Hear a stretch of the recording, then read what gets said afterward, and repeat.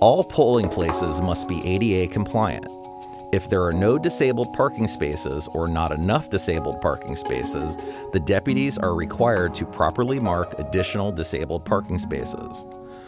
A disabled parking sign needs to be placed at the front of each space. Each disabled parking area must be 17 feet wide, 12 feet for parking, and 5 feet for an access aisle. The deputies will use the 100-foot blue cord, which has indicators at 12 feet and 5 feet, to mark off these areas. Cones have been provided for the deputies to place at each corner.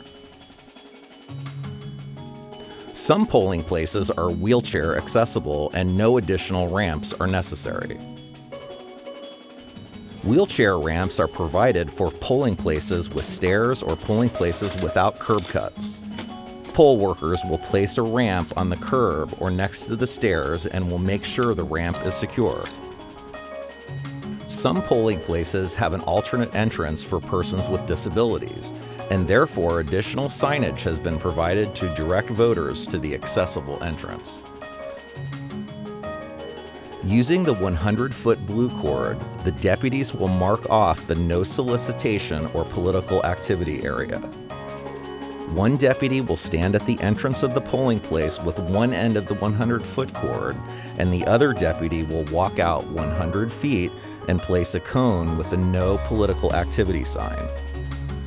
The cones may be placed anywhere along the 100-foot arc as long as the cones are not placed beyond the polling place property line or in an area that could be dangerous, such as a road or parking lot.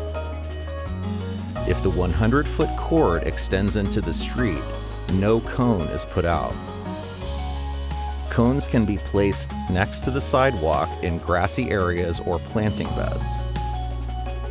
Exit polling is permitted within the 100-foot no solicitation or political activity area.